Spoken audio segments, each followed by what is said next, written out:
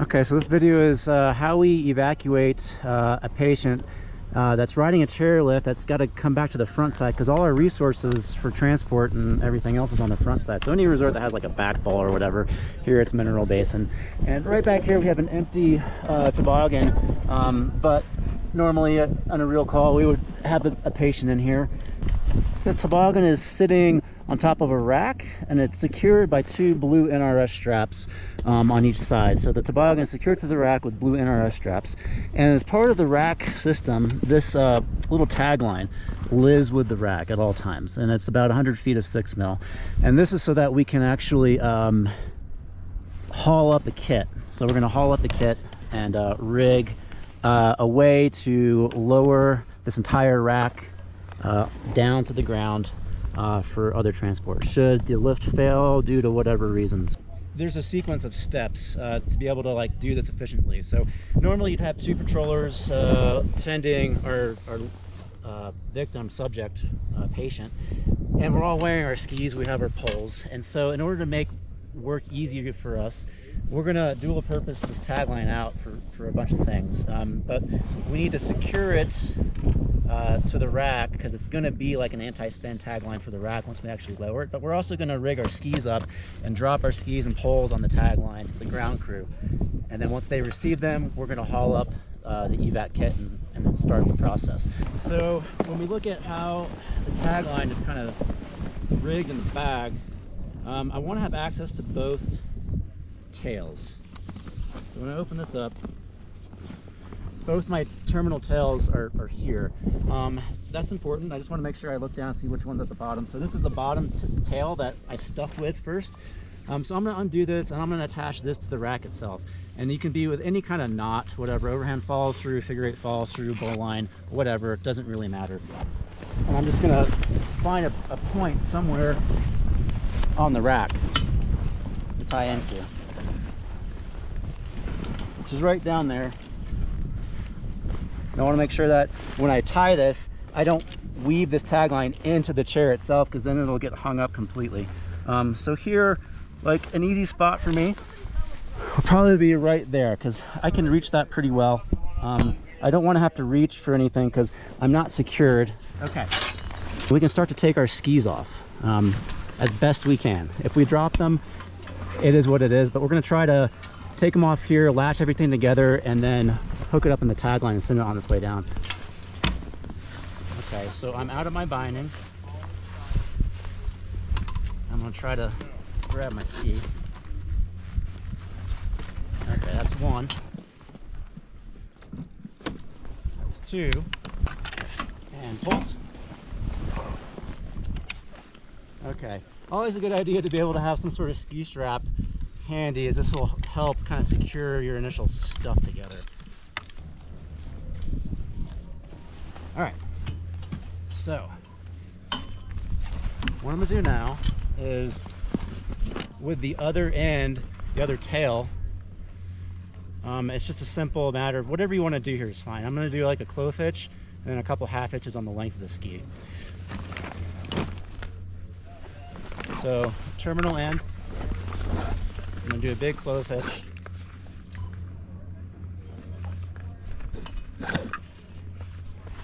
You see that okay? So a big clove hitch. I'm just gonna put this around my tips.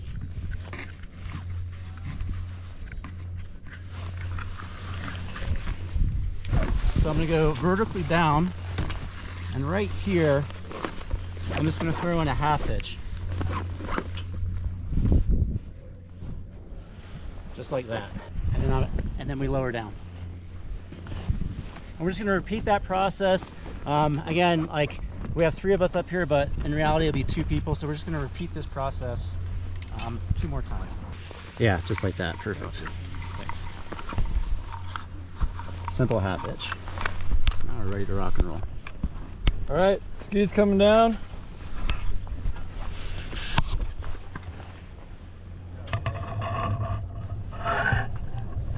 And so since Will's our rescuer, he can start harnessing up, which I think you already did. So we all carry these seat harnesses that we can put on while we're actually seated in the chair without having to take anything off. So he has a seat harness, but we're kind of in this industrial environment, general industry.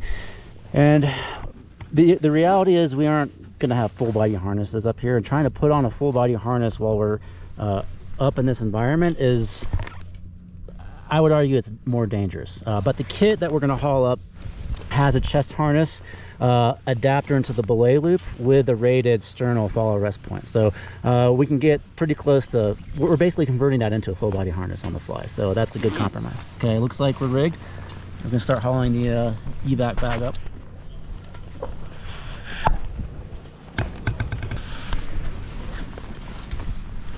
Evac kit is on its way up. We're just going to untie the tagline and then drop the tagline back to the ground, and the ground crew is just going to operate the tagline from here on out once we lower the package.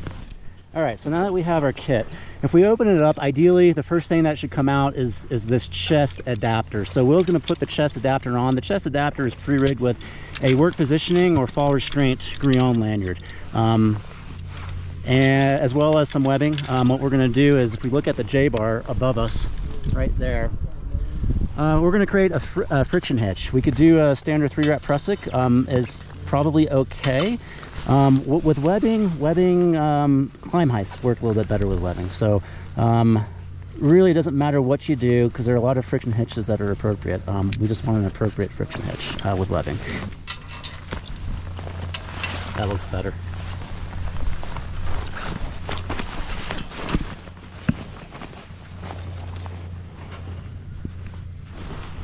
Flat carabiner hooks into the belay loop right there, and then we cinch it up, make it tight, and now for all practical purposes we've now instantaneously converted into a class 3 full body harness with a sternal rated arrest point. And we need to, it's pretty high to establish our friction hitch, so we need to progress, and a good way to do this with the grillon lanyard is to just drape that terminal end up and over and cinch it back on itself and choke up, so that Will is protected as he makes this initial transition. If you can just toss it over like all that, just give it a quick flip. There we go. And while there's no arrest, you know, the fall arrest mechanism is impractical in this environment, but the grillon lanyard works really well, and so we deem this acceptable. We'll keep the bar down.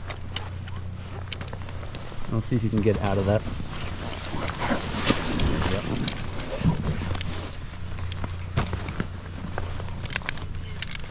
All right, so Will is starting to make his way up. He's protected here.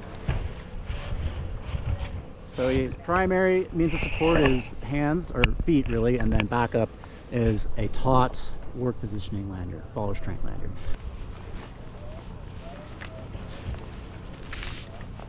This is the only point where you're kind of hanging it out there, because you're gonna have to temporarily disconnect from here and then quickly reconnect there. Right.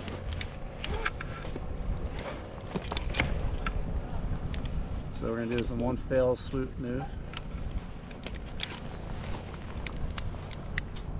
Clip in, and now we suck all the slack. All right, now Will's ready to climb up and establish all the equipment as far as the anchor. So the next thing out of the kit is going to be these 2 anchor slings. They're kind of pre-tied loops. The bright red is going to be the primary anchor over the haul cable, and then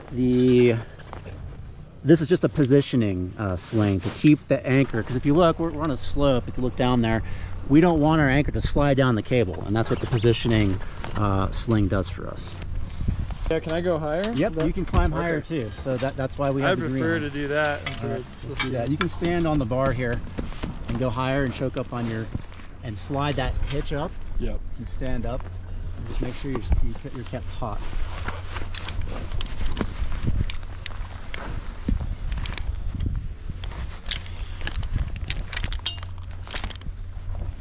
There you go. Nice. So Will is pretty tall, and even Will needs more distance. So now he's going to step on the our little restraint bar down here just to get the height he needs to be able to grab that bite as he flings it up and over the hull.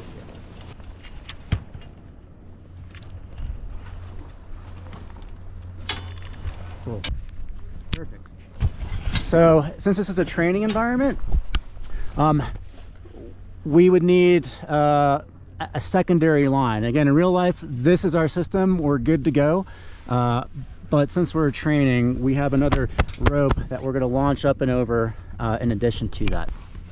So any appropriate midline loop with a long tail, in this case it's just a bowline, but you can do a butterfly or whatever.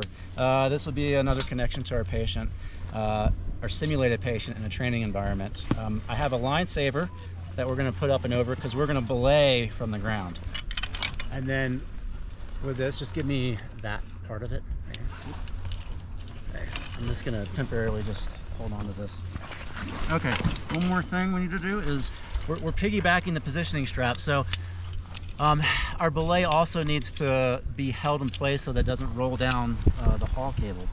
And so here we'll take this carabiner and we're going to go into the pair of red loops. Just like this? Yep. And then encapsulate, yeah.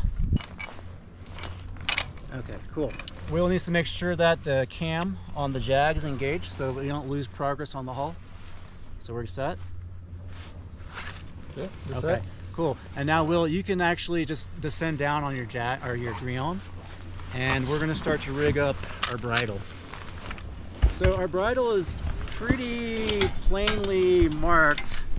We have head and feet, and usually when we're transporting a patient, we leave the front horns in, the rear ones come out by default. We aren't gonna take these horns out, we're just gonna leave them as is, because trying to turn ourselves around and work back here, that's just additional work that we don't really need to do. So we're just gonna leave the front horns in. The front horns usually are where the feet go on the patient, and then their head is on the back. So if you look at how our bridle is labeled, we have feet here, we'll rotate that around, and then go head. And when we connect our bridle, we want to make sure that nothing's twisted, so we'll try to just take the extra second to make sure everything's clean. The easiest way to do this is to actually connect to the ones that are harder to reach first. So if we look on the opposite side, this is where Will's gonna have to kind of like do some climbing and hunching over the patient. So he's gonna have to go slack on his Rion lanyard and kind of extend his body out and grab onto the chains that exist on the downside of that. Let's see if we can get right there. Yeah, so we'll hook in there with the foot. So yeah, we want to make sure that this is what it says. Front horns, yep, low and far. So pretty self-explanatory in there. Okay.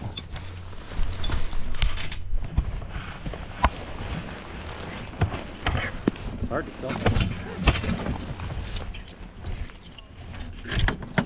What we want to do is make sure that this distance between the knot that is encapsulating the bull ring and the device itself, so this is about 4 inches, and this can creep out on you. We want to make sure that that knot is sucked all the way up against the ID.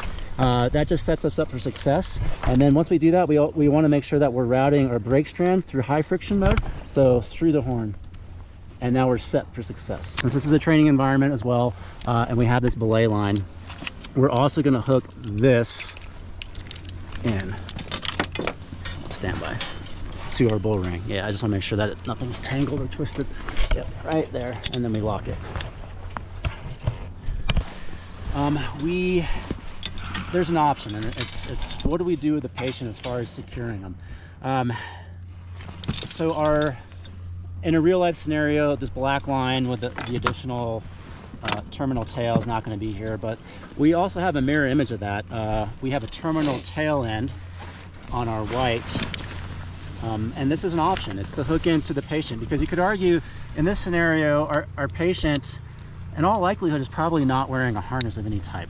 Our patient's secured into the toboggan, and the toboggan is secured into the rack, but only minimally. It's not like a true high angle where we have internal and external lashing, and we can say with 100% certainty that our patient truly is secure.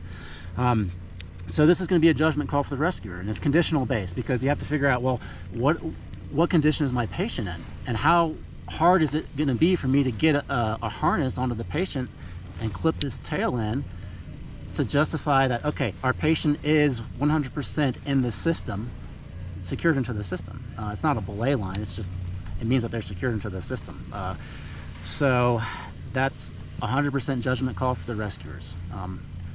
We aren't going to deflate a vacuum splint to try to put a harness on. That's just an example, right? If they are in a vacuum splint, we could probably clip this to handle the vacuum splint. We do whatever's prudent. We just want to be able to articulate and justify, you know, safety versus redundancy versus speed and timeliness. So again, putting a harness on your patient is rescuer's discretion. You should always consider it, but the ultimate decision is on you. Okay. We're actually on a different chairlift than what this is designed for, and that's another reason we don't have a victim in here. Is normally these holes would be underneath, and there's these pre-rigged bungees with pins right here that we always secure whenever we're transporting a victim or patient from Mineral Basin back to the front side. Once we have all this rigged up and we're satisfied, you know, we've loaded it correctly, everything tests out, we're going to undo the pins.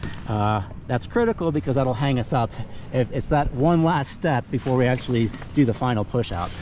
This is a 2-person job, and it's going to require that Paul pushes the rack away as Will is hauling on the jag in order to make sure that these bars clear. Again, this is just for training purposes. We're on a 2-rope system, so belay line. So we're set there, and that's fine. They're going to rig an ID and operator ground base belay, and we're going to lower from here. Hauling on the jag is probably not going to be as easy as you think it's going to be, because worst case, if we have like a 450-pound load here, which we could easily have if you combine the weight of the rack and the toboggan plus medical gear plus a heavy patient, you could potentially be hauling like 100 pounds plus on that jag. So just something to be mindful of.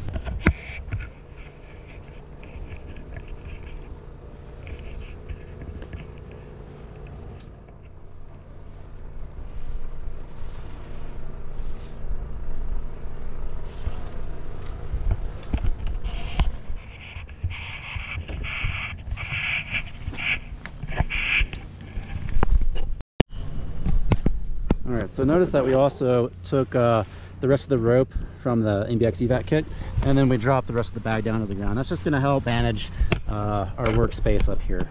Do you have to do it? No, but it's easier for us to maneuver. The less stuff we have in this space, the better. Okay. On you.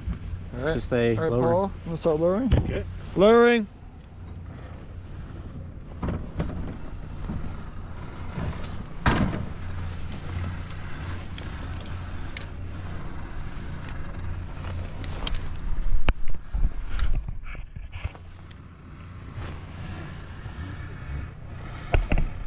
And the hardest thing about all this is trying to do work when you're on a chair with limited space. It's tight quarters. Everything you do makes the job a lot harder. From the simplest tasks to the most complicated. So you can imagine if this was windy, this thing would be prone to spinning. So tagline operation is key. And once this is down, the rescuers in the chair, all we're going to do is just DC all this and then pretty much toss this all to the ground. And in a real life rescue, our job as rescuers in the chair is over, and now we can consider to be victims or subjects just like the general public. And so we're just going to get lowered with standard chairlift evac methods. So we sit tight. The only exception may be if we have a doc with us for a critical patient that may need to go with. In that case, there's a bunch of ways to skin that cat that I won't cover in this video, but we can dual purpose out the lowering line for a static rappel, but we won't cover that in this video. Those are exceptions and very rare exceptions. So and that's it. That's your Mineral Basin Express toboggan evacuation from the backside. This is all bonus for training purposes. So we had to de-rig all our lines from here, re-rig them over here. The black line we're repurposing for a working line. They're going to lower, it's going to be a ground-based lower. They're going to lower us out. And then an independent self-belay static line via ASAP. And that's what we're going to do with the white. So here you go, Paul. Take that. All right. So I had to thread it and make sure that my stopper knot on one of the white lines reached the ground, which it does. I need to create 2 butterflies, like right in here somewhere. And this is how we do beaner blocks, or static blocks as they call them. So I do one butterfly. You can zoom in for this if you want. So there's one butterfly. This butterfly knot is gonna be what blocks against something else. And I'm gonna tie another butterfly knot just below it so that the cable itself is gonna sit in here and we're gonna block. So we're gonna do another butterfly right there, or any appropriate knot. This isn't really critical. Butterflies work really well, but the tighter you can get your knot, the better. Okay, so with the lower one, I need to rig a block into it somehow. And the best way to do this, I don't have any rope protection over the top, but that's not a big deal, is I'm gonna clip a beaner into the lower one with a pulley. And with this pulley, because the space here is so small, I'm gonna clip it back on itself on the rope. And because it's so small, it's gonna adequately provide for a block. You see that? So this is the lower knot, carabiner to a pulley. And what we're gonna do now is, since this side is my static side, we're gonna continue to pull. And as we pull, we're gonna pop this knot up and over, and if you can assist, get that thing popped up. Can you see how it blocked up there? So full line, static block, full line, static block. And this is how we get out during training. So static line, he's being lowered, independent self-belay on the ASAP. While we call rest. Yep. I'm ready.